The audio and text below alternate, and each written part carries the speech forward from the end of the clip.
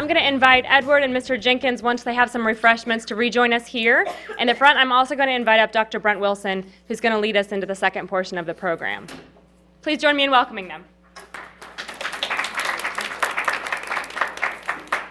Well, I'll leave that off for just a minute. I want to say, I mentioned Mr. Jenkins, I didn't have a chance to mention to you, Edward, but it's one of the most touching presentations I've heard. And it's very clear that Mr. Jenkins goes way above and beyond what's typical.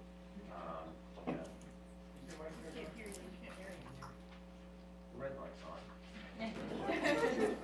Okay, let's keep it. Is that better?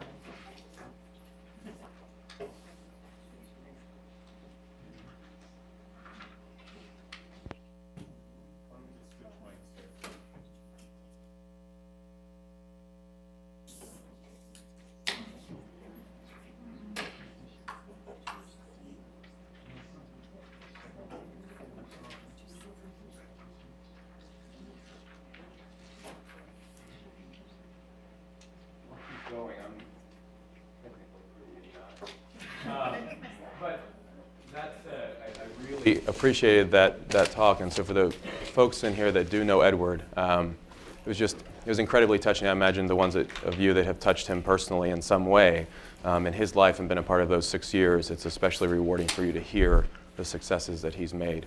I just wanted to touch on a few words that kept coming up, and I'm going to conceptualize the experience of Edward and put it in a bigger perspective and talk about trauma as a bigger issue, whether it's neglect or whether it's overt abuse, whether it's witnessing things or actually having direct experiences.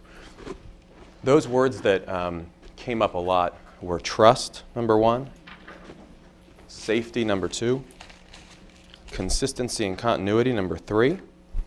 There was a mention of individual attention, and there was a mention of being connected.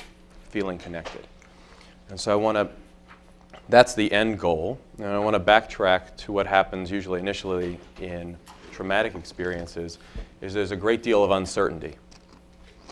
The uncertainty of whether there's enough food, the uncertainty of whether there's enough money, the uncertainty of whether mom's coming home, the uncertainty of whether a brother or sister is going to injure themselves in a way you can't help them. And that uncertainty, I think, forms the basis of the discussion that's happening here today and of anxiety disorders in general. So trauma or uncertainty or neglect breeds an environment of distrust or uncertainty, and that's the basis of the anxiety. Move forward on that from anxiety. The next sort of arrowhead is you try and control your situation, you try and control your environment to diminish your level of anxiety. When things become stressful or uncertain, you try and put into place certain amount of structure. Doing whatever Edward had to do to structure the family and make sure everyone was taken care of. The situation of a group home where there are lots of children that have been traumatized, there had to be structure in that group home. There, Mr. Jenkins had to lay down certain laws and certain values. So putting into place that sort of structure, and then eventually it feels less like a controlled environment and more like a safe, supported environment. And that's what a lot of children that wind up in, Edward being one of them, they come from an environment of total uncertainty or lack of structure. And the story I heard today is unfortunately very unique, but with advocates like these two guys, I think the sky's the limit. So let's stay optimistic.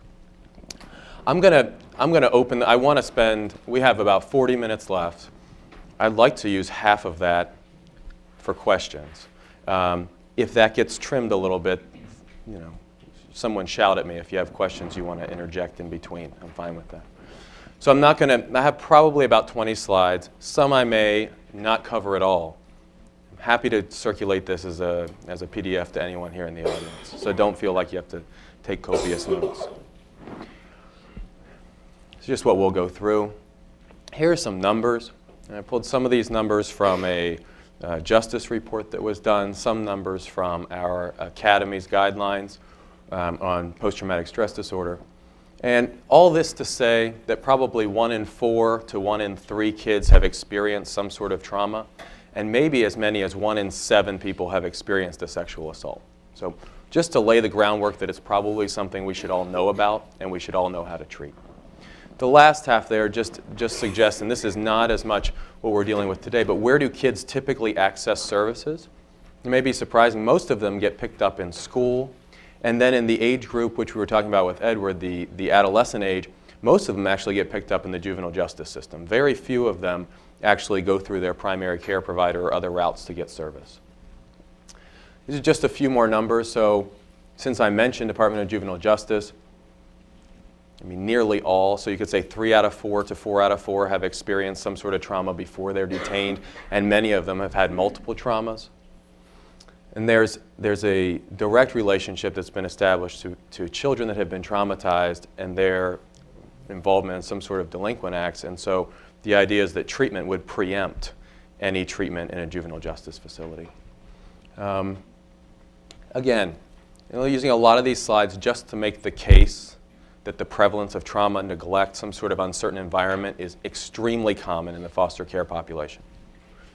The last bullet point there talks about medication. We'll spend some time talking about medication today. And that half of all the teenage children in custody in 2009 were prescribed at least one psychotropic medicine. Another point that it's probably important to know about mental illness that results, not saying everyone has a diagnosis, suggesting maybe there's more diagnosis than actually exists sometimes. Maybe there's more medicating. You heard one story that Edward was not prescribed any medications and with a safe, trusting environment didn't require any medications. These are some more, this is some more data about prescriptions, just to say it happens a lot. And maybe more than enough, maybe not enough, maybe just the right amount, but it's something we should all know about. So 1 in 20 kids were receiving 4 or more medications. And that younger children, so I mentioned teenage children, so these are the 5 to 12-year-olds, younger children were only slightly less frequently prescribed. About 40% of those children, 5 to 12 in state care, were on some sort of medication. There's some cost numbers up there, basically just to say these medicines cost a ton of money to the state Medicaid system. And so it's another reason to know a lot about the type of care they're getting and ask questions about the type of care they're getting. Just like Mr. Jenkins alluded to, attending staffings, advocating for the children is one way to ensure that they're not inappropriately medicated. And there is a push sometimes to use medications as a stopgap measure until you can put community services in place. If community services don't exist, they may never be put in place, and so the medication unfortunately stays.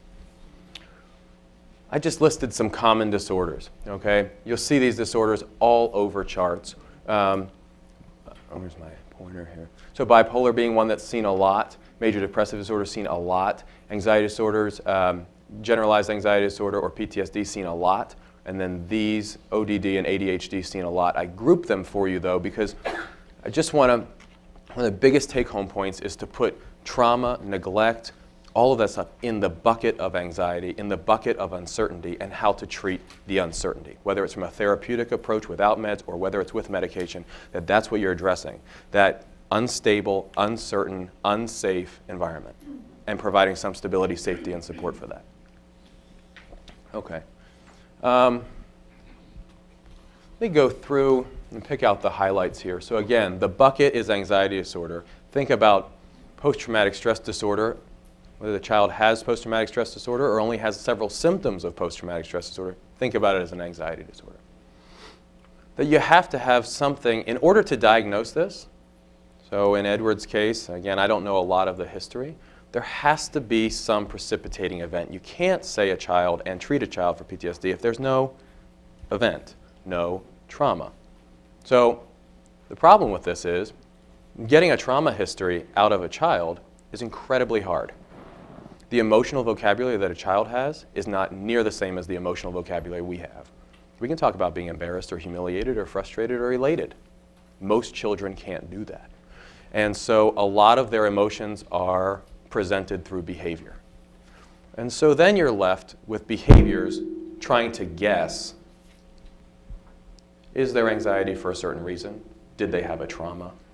What's this anxiety about? What's this behavior about? Is this even anxiety? Are they depressed? And I'm not big on a lot of handouts, and that's why I didn't put these in the handout packet, but the second and third pages of what you have, I provided because it's a checklist of PTSD symptoms, not for clinicians, but for parents. And I would view a lot of you as having a role of a surrogate parent, which we already heard from Mr. Jenkins, that he took that role and he's called Pops today. And so some of those things listed there are ways in which trauma can manifest itself, different symptoms and different behaviors that children can have. And so I wanted you all to be aware of those and take a look at those at your leisure and ask questions about it during our question session when I finish, or if you have questions, just raise your hand as we're going through. The other point that I'll make as we go through here is that a lot of those symptoms or behaviors on there will remind you of other disorders. They'll remind you of depression. They'll remind you of bipolar disorder. They'll remind you of oppositional behavior. They'll remind you of conduct disordered behavior. They'll remind you of ADHD. And so I want to focus on a few slides where I talk about symptom overlap between children with trauma and children with a whole host of other disorders, where the other disorders are clearly diagnosed and treated, but the trauma may be missed because those symptoms are overlapping. These are mostly coming from just our diagnostic criteria. This detachment dissociation I'll talk a little bit more about. I put this in here. This is the typical Kubler-Ross mechanism of dealing with loss or grief. And some of these go very much in hand with traumatic environments or neglectful environments. That there's sort of a denial for a while that it's happening, and you make the parents are the best thing that you've got, and you really want them around, and even though they're not doing the best job, you sort of deny it and move along and go with it. There's some fear and helplessness that comes next. Anger is the next step, and this bargaining step isn't really part of PTSD. This is where you say, it's not that bad, I'll tolerate it. So again, it's not really existing. I hate that it's existing. I can tolerate it a little bit longer. This really stinks that this is existing. And the question for a traumatic environment is, do you ever get to the acceptance phase? And how do you get to the acceptance that, yes, I was treated like this. Yes, this was the environment I lived in, but it can be different. And I can experience something different. And that's sort of the safety support argument I want to make in this talk today. Oh, I put this last thing here. So avoidance is a hallmark symptom, right? There are 3 symptoms. You have to get startled easily, you have to avoid memories of a trauma, and you have to have it re-experienced in some way, nightmares or memories of the event. Because avoidance is one of the hallmark features, it's hard to elicit the trauma again. Another reason you have the checklist. Then, so you try and go collateral history, try and get some information from the parents. Did this trauma happen? There's a risk that parents will even deny it or avoid telling you about it for, again, a whole host of reasons. And that if you have any evidence at all, any other third party, any collateral, any medical illness that they had as a result, so you look at a lot of this in neonatal patients that may have some brain injury because they were traumatized at home. Any evidence to suggest trauma should prompt at least some questions about a child's safety, a child's behavior changing abruptly around a sentinel event. These are some other things associated here. The regressive behaviors I put on here for sure. This can come in any sort of behavior that you can imagine along the human development structure. So kids not being able to sit or stand, and so they crawl. Children not using appropriate speech for their age, so kids using infantile speech. The clinging behavior, so having not moved past the separation anxiety. So any of these regressive behaviors, which you heard talked about already, can happen in any child, not necessarily one who has a diagnosable disorder, any child that's been abused, neglected, traumatized in some way. Physical symptoms are another one, right? Could the child's headache or stomach ache represent some sort of trauma? Could a visit to a doctor by a child represent some sort of indication that they need help from a physician? They don't know any other way to get help other than to complain that they're sick. They need to stay home from school, they need to go see a doctor. We'll talk about this in overlap, but the irritability or extreme emotional reactions that come along with this, difficulty sleeping goes with a ton of other diagnoses. I don't need to go through each of those individually. All right. More stuff about PTSD. The highlight and the positive note here is that only about 30% after kids experience a trauma, only about 1 in 3 will have persistent symptoms. Again, still be asking about it in a broad assessment, but the good news is that 2 out of 3 make it out of traumatic experiences without having symptoms. The 1 out of 3, and the population we're talking about today that wind up in foster care or state custody, will usually wind up in this chronic PTSD diagnosis because trauma is repeated, and that trauma is unavoidable, and uncertainty is unavoidable. You have change in placements, change in surrogate parents. Is your safety guaranteed? Will you be physically or sexually abused in your new placement? Who knows? And so the PTSD changes, or anxiety changes from a sentinel event, a one-time event, my grandmother died, or I saw my parents beat each other up, or I was touched by a cousin, to this has now happened 3, 4, 5, 6 times. As I was alluding before, they've looked at Department of Juvenile Justice populations, and most of those kids have experienced one trauma, have experienced multiple traumas before they get detained the first time. Again, this is readable. I want to highlight this stuff so we have some time for questions as well. How common is PTSD, and how much are you seeing it diagnosed? So really, it's probably 1 in 10 to 20 kids in the adolescent population. You will likely see this on psychological reports much more often than 1 in 10 to 20 kids that you deal with. It's a unique population. This is general epidemiology, general statistics. Some associated behaviors, again, another take-home point other than this is anxiety bucket, uncertainty bucket, is that there are tons of behaviors that children will demonstrate that will not be their verbalization of I was traumatized, but will represent I'm scared, I'm in an uncertain, scary environment, I need help.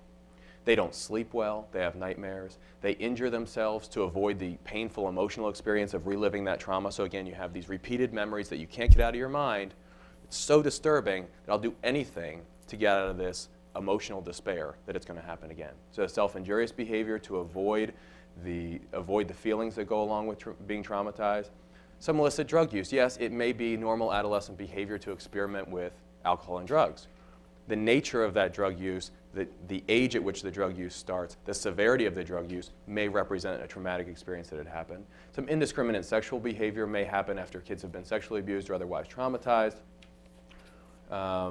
And I listed some comorbidities. All comorbidities means is other disorders that go along with post-traumatic stress disorder. So you're likely to see mood disorders, whether it's bipolar disorder or major depressive disorder or other depressive disorders. You're likely to see, when we talked about control earlier, some kids develop such routines around control that they actually develop a pretty clear obsessive compulsive disorder, that they have to do things compulsively the same way because otherwise there's so much uncertainty in their life. And substance use disorders, which I already mentioned before. I put some mitigating factors, some things that can make maybe a trauma better or worse, or give you a sense of whether the kid is going to prognostically do better or worse. I listed here panic symptoms immediately following exposure. So if you see a kid that has major body type symptoms, racing heart, headaches, sweating, shortness of breath, nausea, diarrhea, anything like that when they have memories of a trauma, it's probably an indicator that their experience of that trauma and the anxiety that goes along with it will be worse than a child that doesn't have those symptoms. The next 2 points just say we don't know whether, I don't think there's a ton of clear evidence around whether immediate intervention after a trauma is, some people think it's harmful. And not all studies say it's harmful to intervene immediately. I think, again, the safety, support, certain, loving, consistent environment says more than whether it's done on day 1 or day 30 after the trauma. I alluded to this a little bit before, whether there's a diagnosis that's separate of complex post-traumatic stress disorder. So you have very early trauma during early brain development in the first 2 years. You have very severe trauma, and I'm sure many of you have heard stories about severe early trauma. And interpersonal trauma, so actually, between you and another person, rather than just witnessing trauma. So those would be some other factors that may make the seriousness worse. So I took the next 2 slides to talk about symptom overlap. And I think it's really important because so restlessness can be a hallmark symptom of a generalized anxiety disorder even in adults. You get sort of restless, have to stay busy. If I stop being busy, I'll think about things I don't want to think about. That restlessness in kids is easily attributed to ADHD, easily. Hallmark symptom. Runs like a motor, runs around the classroom, restless, can't sit still. So you get on a stimulant. Nobody knows you were traumatized, you won't get on the proper medicine, or you won't get the proper therapy, whichever arm you choose. Some disorganized play, poor concentration, all of that going in with classic anxiety symptoms and difficulty sleeping. Another hallmark symptom of anxiety in kids and adults. They don't sleep well. Whether they're having nightmares or not, they don't sleep well. Anxious kids don't sleep well. Anxious adults don't sleep well. Oppositional defiant disorder often gets attributed to kids. You don't need much to qualify for an oppositional defiant disorder diagnosis. There are plenty of adults that meet the criteria for oppositional defiant disorder. The good news is, from a medication arm, for those of you that are pretty conservative about meds, like I would consider myself to be, is that there are no indicated medications for oppositional defiant disorder. So just if your child gets a diagnosis of oppositional defiant disorder, they may be more difficult to treat. They may be what you would call your friend's difficult child. They don't respect authority. They don't listen when they're told to do something. Most children in state custody have a lot of reasons to be oppositional.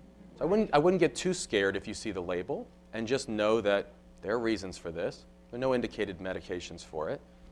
You know, we'll deal with it. We'll deal with it. The unnecessary label follows the child throughout the system, from placement to placement, and so that's a problem. It is a problem. It is a problem, and I think I guess the only highlight of that is that if I were going to take a diagnosis that would follow somebody and say it needs to be so aggressively treated, I might rather have oppositional defiant disorder than bipolar disorder. I might rather have oppositional defiant disorder than conduct disorder, right? Because people think of conduct disordered children as criminals or soon to be incarcerated. I might rather have oppositional defiant disorder than a major depressive episode, actually. I mean, I do agree that having a mental health diagnosis is stigmatizing and can make it very difficult to achieve a permanent placement. You know, they're looking at different ways to classify diagnoses in the next diagnostic manual, which is probably 3 years from now, 2.5 years from now, but developmental approaches to bipolar disorder. And I think Sherry's going to circulate some things. I can circulate that article, but the APA's come out with a statement about how they're going to change those diagnoses and make them more developmentally appropriate. I can't get rid of ODD. I don't know what's going to happen to that, but I agree it's unfortunate. Other anxiety disorders, so kids may be anxious in social situations or have panic symptoms. I'm just making the point that these overlap. More symptom overlap. We talked about the last one already. Kids use alcohol and drugs maybe more when they've been traumatized. Again, I would equate using alcohol, drugs to the indiscriminate sexual behavior, to the self-injurious behavior, all activities that kids can do to avoid the unpleasant emotional experience of re-experiencing their trauma or thinking about their trauma. Depressive disorders and bipolar disorder both falling in a mood disorder category. Another take-home point that I'd make is that bipolar disorder is not a behavior disorder. So the reason I put disruptive behavior disorders at the bottom here. Bipolar disorder is not a disruptive behavior disorder. Bipolar disorder is not diagnosed solely on behavior. Bipolar disorder is a mood disorder, and it should be thought of as such. You must have the two poles of moods, euphoric or depressed. The problem is that there's a modifier around euphoria for mania of irritability. And we've already talked about, I put under there, that irritability in children with trauma can mimic bipolar disorder. There can be restlessness. It can be perceived as oppositional defiant disorder. So it would be easy to make the link that ODD, ADHD, and bipolar disorder could all be mistaken. I'm not saying that every child that is diagnosed with those disorders has had a trauma or has PTSD, just that there's a lot of symptom overlap here. I think I've mentioned most of what's on there. So I took the next 3 slides. We'll change to treatment arms. And what would be appropriate treatments, what you're looking for, and when to question treatment that kids are getting from providers. The other thing I'll go through is how to find practice parameters from the Child Psychiatric Association. They are written for the general public. They are probably 10 to 12 pages in length, and they go through the different standards that they have for efficacy to suggest a treatment. Trauma-focused cognitive behavioral therapy, which is TFCBT, is this and a group format of the same are the 2 treatments that have received the most what's called randomized controlled trial data, meaning you take a group that has a PTSD diagnosis and you take a group of kids that does not have a PTSD diagnosis, or you take two groups of kids that have PTSD, you treat one with standard care, sort of child-centered psychotherapy, and you treat one with this trauma-focused therapy. And these kids that receive a type of manualized therapy actually do better than those that receive treatment as usual in the community. I want to spend some time actually going through what these are. And the other big things that are mentioned as far as efficacious treatments, the parents must be involved. And so if the parents are unavailable, I think surrogate parents, or in this case, DFACS employees, must be involved in the treatment in some way, shape, or form. Or the most consistent parental figure. So whether it's the DFACS case manager or a social worker at the group home, doesn't matter. There needs to be some consistent person, adult figure involved in the treatment. And that the other, which we heard about before, the developmental level of functioning, that the idea is to allow children that have had major trauma and are functioning developmentally much lower than where they should be, to elevate them back to a normal developmental level. So there aren't as many problems in school, there aren't as many problems with peers, there aren't as many problems with social relationships. And again, when it comes to self-esteem, which Mr. Jenkins mentioned earlier, getting kids back up to that normal level of functioning is important. So I didn't want to just say trauma-focused CBT and say, this is the treatment, without saying sort of what the acronym there, practice, are the hallmarks of that treatment. So I'll just focus on that I, in vivo mastery. So the idea is that you're going to anticipate traumatic experiences coming back up in your mind. It's going to happen. You're going to remember your trauma. If you're nervous or anxious about it already, it's going to pop back in. You're going to see something on TV, a kid at school is going to talk about something. Something will inevitably probably remind you of that trauma. And so this therapeutic approach would teach children ways to gently expose themselves to something that they know will remind them of the trauma and deal with the anxiety that results from it. So the in vivo mastery is saying, it's going to exist. Let's just take that as an accepted fact. Let's put you in an experience after several weeks or months of treatment. Let's put you in an experience gently with some support where you know you're going to be anxious, and let's deal with what happens together in a therapeutic approach. The rest is self-explanatory, so teaching parents and kids about trauma, teaching them self-relaxation techniques, teaching them ways. Affective modulation skills are actually, reminds you of DBT, dialectical behavioral therapy, which some of you may know about. It's an indicated treatment for some personality symptoms. Cognitive coping, this is really just restructuring the way you think about your trauma, encouraging kids later on to write a narrative about their trauma. The in vivo mastery is what we already talked about, having joint sessions with the parents. And again, the last thing, this future safety. And assuring kids and promising kids safety in a state custody system is difficult, and just take that as a known fact, but as much as you can do individually to advocate for that safe, consistent, caring environment will go miles beyond, or at least what therapeutic approaches do or medication does. Seeking safety is something I hear about that's used a lot in residential facilities. It's a manualized treatment. There's a little bit of evidence for it that I put it up here. It's really for use in people that have a comorbid substance use disorder, and that's how it's structured. It can be done in an individual or group way. The efficacy of this was a real small study of adolescent girls that said it was more effective than treatment as usual. But it is Seeking Safety is a manual you'll hear about if you have kids receiving PTSD treatment in residential facilities in the state. Treatment recommendations, so there's a lot on this slide. Take-home points would be right here, trauma-focused cognitive behavioral therapy versus trauma-focused therapy plus a medication, sertraline or Zoloft. Randomized controlled trial.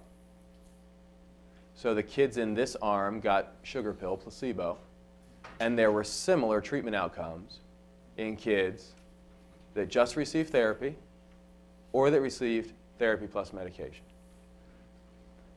Now, I say this in the context that there's not a lot of data on kids. It's the biggest shortfall we have. We haven't tested a lot of medications in kids. We don't know what a lot of medications do in kids. The FDA hasn't granted approval for medication in kids.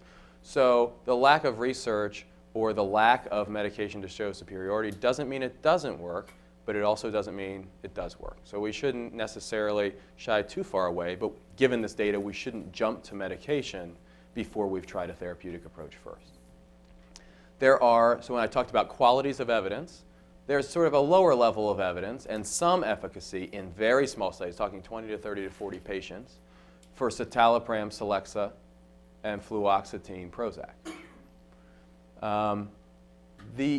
The times when you may consider using a medication at the first or second assessment is when it's clear that there's a major depressive episode, it's clear that there are major other anxiety symptoms, so obsessive compulsive disorder or generalized anxiety disorder, or it's clear what we talked about earlier, very early trauma, very severe trauma, very significant anxiety, and an interpersonal nature to the trauma. The other thing I'll mention off of here is that medications in general can be activating. So SSRIs is the group of medications, Prozac, Zoloft, Celexa, Lexapro, Paxil, that group of the world. They can actually be activating a little bit. That was some of what came out in the black box warning around those medicines around suicide risk, is that they can be activating in some way. One of the hallmark symptoms of PTSD or traumatic diagnosis is a state of hyperarousability. You get activated very easily already. Small things trigger a major body response. And so if you're one of those kids that has an activating experience with a medication that's supposed to be treating your disorder, it may actually make it worse either initially or that activating effect may never go away. So something to look for or know about. I just put the bottom line there that unless there are mitigating factors, severe trauma, early trauma, major anxiety symptoms, or one of these other diagnoses, that you'd really be hard-pressed to say why you were using medication before you had used therapy. Okay, now I listed all the types of medicines because I'm going to get to a slide here in a little bit where I talk about medication, more than one medication from the same class. So I only put this up here to have you think about medications as classes of medications. Not because you need to know all of them, but if you were to notice that there were two medicines in the same class, which would theoretically be used for the same disorder, you might ask, why are you using two instead of one? Just might ask the question to the doctor. So we'll get to some questions that might be appropriate as well. I only put up here SSRIs and SNRIs. SSRI stands for selective serotonin reuptake inhibitor. All that means is that it prevents some vacuum cleaners from going out in your brain and sucking up a bunch of serotonin so more serotonin hangs around. Higher serotonin, improved mood. That's why these medicines are used for mood and anxiety disorders, is that the data behind using them is that more serotonin diminishes levels of anxiety and improves mood. What are the asterisks? The asterisks I put in at the last minute to let you know that these are the only two medicines indicated by the FDA for treatment of adult PTSD. FDA indication is a weird thing, right? A company has to go out and pay a lot of money to get a sample of people and say, you all have PTSD. We're going to put some of you on a sugar pill and some of you on our new medicine, and the new medicine has to be better than the sugar pill. You have to do that twice successfully. You can fail 10 times, but you have to do that twice successfully. Once you've done that, you can get an indication.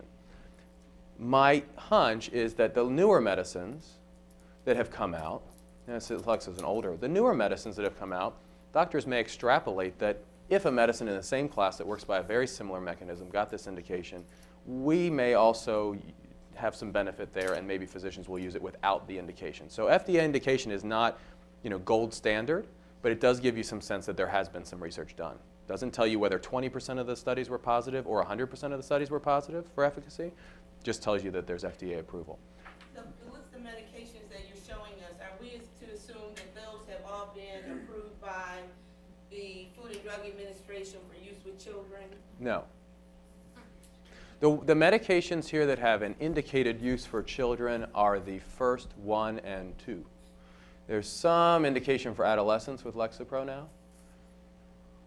The most data is up here around Prozac and Zoloft, different ages 7 and 8, or the cutoffs used in the studies, indication for obsessive compulsive disorder with Zoloft. No indication, no indication, no indication, adolescence indication here. None of these are indicated for PTSD in children. But the most data we have of any of the two medicines are these two right here. So in Right. medical person. Right. Does that mean that we are giving our children medication that, Does that mean that we're giving our children medication that has not been approved to be used on children? Okay, so this gets into a discussion. Yes. The answer to your question is yes. Do you want me to elaborate? It's not FDA approved. So now you get into, I want you to think of a two-pronged approach. FDA approved or standard of care. I'll use this metaphor. Are soft drinks approved by TANF or food stamp monies for good health, or is it standard? Or are certain foods approved for good health, right? So the approval doesn't exist. so the approval came first. They're allowed to make those foods and sell those foods to people. I mean, the approval of those foods by the agency that says you can market this to people and sell Correct. it, that did happen. And you cannot market these to kids, Right. the ones that are not indicated. So you have FDA approval, which says you can go out and market these things to children, and then you have standard practice, which is what physicians decide to do in their best judgment. And the second part of what I heard you say is that even if it's standard of care, no, it's not even indicated that these things actually affect our children in the ways that they're being used. Is that what I heard you say, the second part? The only two indicated for PTSD in adults are the ones with stars. So that means those drug companies went out and got an FDA indication. Yes, people with a traumatic mental illness or a mental illness as a result of trauma got better on those two medicines. Physicians for adults might extrapolate that data and say, well, you know, if you failed one of these indicated treatments, we'll try one that hasn't been indicated but works similarly, and it may help you. And if, I mean, that's second line and then third line, right? So theoretically, we should be going, what's the first line agent? Try that. If that doesn't work, go to another agent maybe in the class. And then third line, maybe go out of the class, right? And that you could equate that to Tylenol and Motrin for people's headaches, right? Maybe Tylenol is thought to work better, but Motrin works better, or Aleve works better for some people. That there's good data here, research data. And there's some other anecdotal data on all these medicines helping. Anecdotal just means people report it, that it works. And all of them working, but the only two indicated are the ones I put there. There are none of them that are indicated in kids. We don't have a lot of research on kids. Is it to say you should let a child who was severely traumatized for 2 years of his early life and continues to be traumatized and has significant anxiety, should you withhold a medication that has been shown to be helpful in adults? You've tried therapy. The anxiety is overwhelming.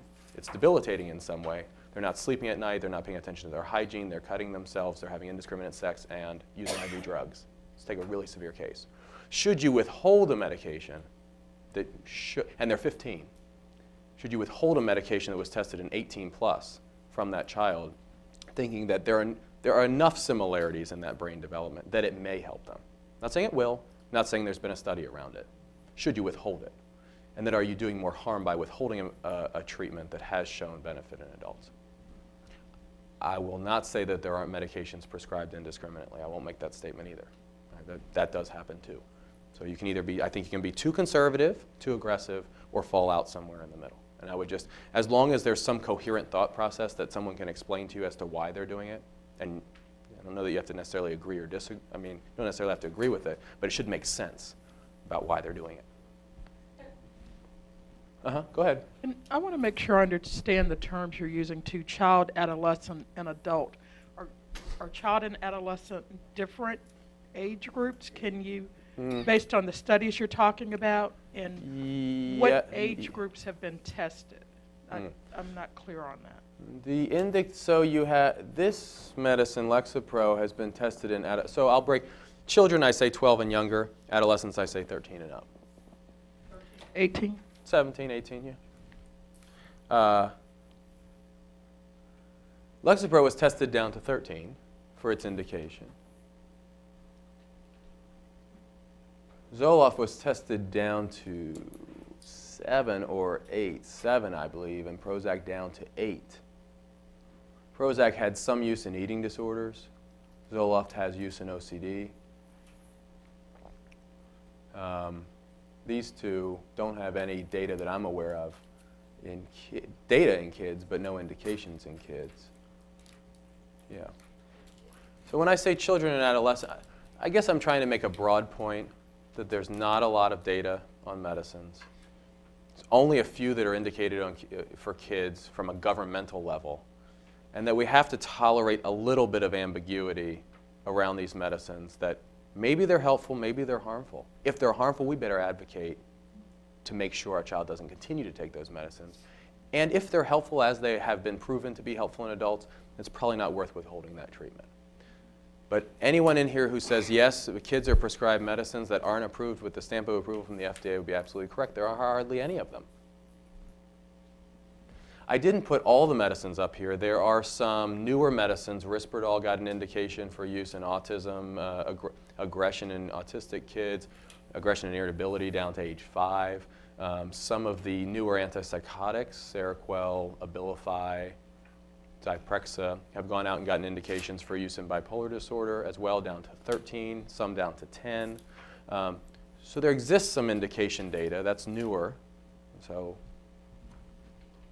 in the testing, do they look at not only whether the medication helps a certain condition, do they also contrast side effects in children versus side effects in adults? Because if you look at some of the warnings on these medications, it can cause suicidal tendencies, for example. right. I mean, do they look at whether there's an increased incident of that for the younger populations versus the older populations, or are they just looking at this seems to help condition X?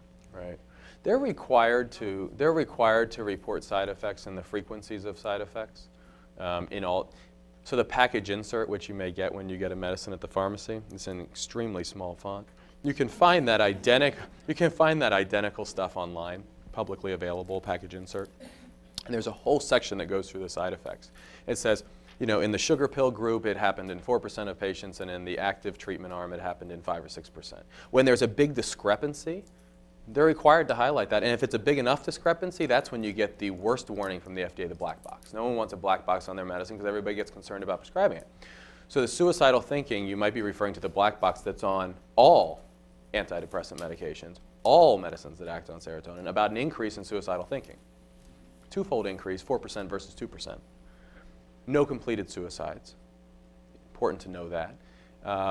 And important to know is a broad sample on all of these different medications, looking at I wish to die, I wish I wasn't here, I think about cutting myself, I hope to die in my sleep, I'm going to hang myself tomorrow. Any number of suicidal gestures, suicidal threats, suicidal behaviors, suicidal thinking was classified in that black box. So the Child Psychiatry Association came out with a recommendation that anyone you're going to start on a SSRI, you should see back the next week. And then you should see back week 2, and then you should see back week 4.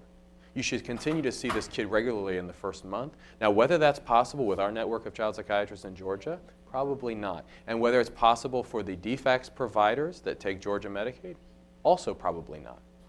There should be a mechanism, I think, for all of you to ask a question, is this appropriate, if you can't get them back into a physician. I think that's reasonable. Is this appropriate treatment? The reason pediatricians and the reason SSRIs went way down in prescribing after that black box came out is because pediatricians also don't have time and aren't really trained as such to see a kid back every week or 2 and then do a psychiatric assessment. So seeing a kid on Georgia Medicaid back 3 times in a month in a pediatrician's office, just because you started them on a medication because they were horribly depressed after you name it, or they have been depressed for 2 years and it finally came to their attention and they say, we'll try a small dose of a medicine and I'll refer you to a psychiatrist. They got really leery about doing that. And so then the question came, are we withholding treatment from some kids? We might be saving some kids from over-medication, but are we actually withholding treatment because there's this big black box warning now? Is it well enough understood? How do you know when to ask, is this an appropriate treatment for a child? Okay. Here are a couple things, couple of times I would always ask. So if, for example, a kid was on Prozac and Zoloft, 2 medicines from that same class, I would always ask, can you just tell me, I think they're both used to treat the same things, they both do the same thing, they both act similar ways. Can you tell me why you're using both? Same thing goes, I put SNRIs up here, Effexor, Pristiq, and Cymbalta. Pristiq is super new and a newer version of Effexor, no indication in kids. No indication in kids, no indication in kids. No indication in kids over here either.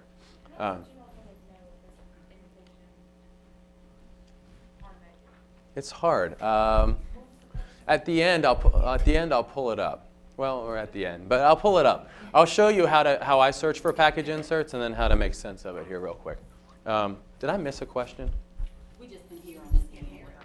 Well, about. How does the general public know Yeah. when a medication has an indication? Well, there was another question before. How do you? Oh, so the FDA indication I'll show you here in a minute. There was a question before about what's effective and safe. So more than one in one class, I think, is incredibly important. And then if they're on more than 3, I mean, some states say more than 4, and I learned this morning that Texas actually doesn't pick people up until they have more than 5 or more. So different states do it in different ways about when it becomes concerning, and they're usually consensus panels of physicians and treating providers that come up with these, reasons to be concerned. I put less than 6 years on there for all medications. Stimulants might be the exception because there is some safety data, at least down to 3 in those. No indication down to 3, but some safety data. Less than 10 years for antipsychotics. That would be all of your Risperdal, Zyprexa, Seroquel, Abilify, Geodon, which has no indication in kids, Saffras, Fanapt. Any antipsychotic less than 10, there's not a lot of data except in the autistic population for Risperdal. And then I would ask questions. I mean, if they're having major side effects, the last 2 things on there, you should definitely ask about the medication choice. I want to pull up these 3, which Sherry tells me she'll distribute by email. These are facts for families that we put out, again, I think very easily written. And there's a 3-part series about why medications are prescribed. The 3rd part in this series gives you very appropriate questions to ask a treating provider. And these are also accessible free on the web, on the ACAP website, AACAP, American Association of Child and Adolescent Psychiatry, aacap.org. But these are all the questions they advocate, psychiatric medication for children and adolescents, questions to ask. What's the name? Is it known by other names, right, to get around the generic and trade name? What's known about whether it helps kids like mine? How will it help? What are the side effects? What are the serious ones? Is it addictive? What's the dosage? Are there lab tests? These should be asked in a very, like you would want to be asked about some part of your job, right? In a sort of non-confrontational way, but an inquisitive way. You're curious. You don't know. You're not, this isn't what you do all day, right? You should just ask. So these will all go out by email. I think Sherry said she can send these 3 out by email. And then I'll just show you how I search really quickly for a package insert. So if you have some curiosity around,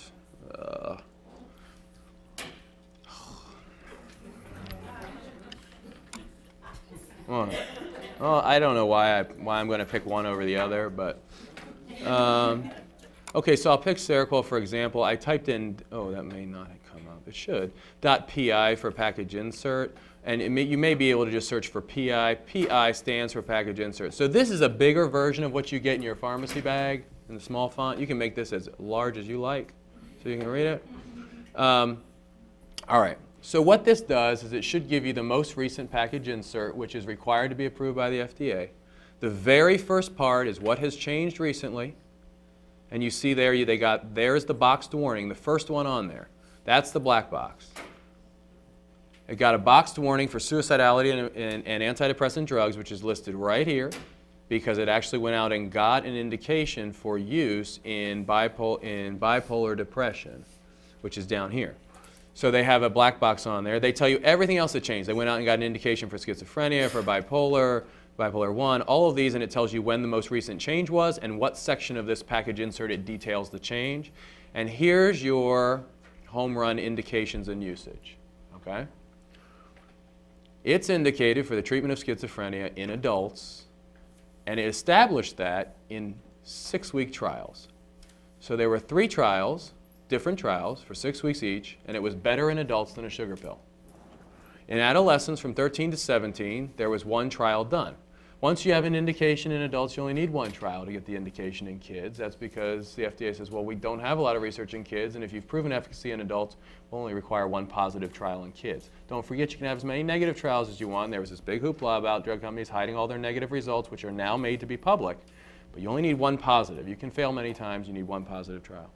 So this is how I find it. You can find it like this on any drug. It may be harder on the generic medications that are no longer marketed to find it, but you can find it if you fish. Package insert, name of the drug, first section, indications and usage.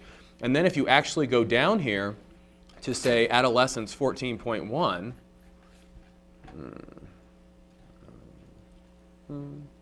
clinical studies, it will detail for you what they did.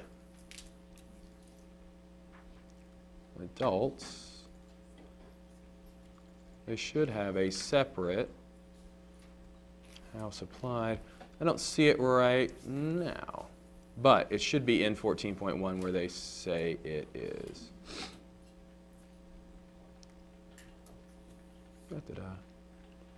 I'll get back to you on that. It should be where they say it is, and they're required to say what they did and how they prove that it works. So I don't see it now. The website I was telling you about where you can get practice parameters is the acap.org.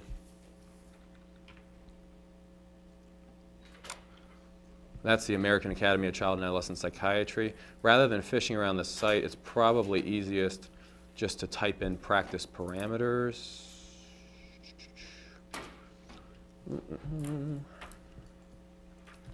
They changed their site recently. So if I looked up PTSD ACAP, practice parameters, there it is.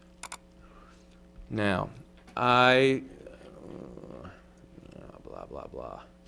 Okay, this is not, okay. So once you get here is what you, well, here's what you're looking for, this page, practice parameters. Down here on every single diagnosis you can imagine, there's a statement from ACAP about proper screening, evaluation, and treatment. ADHD, anxiety disorders in general, autism, bipolar disorder, and they're updated every 10 to 12 years. You see most of these have been done in 2000s.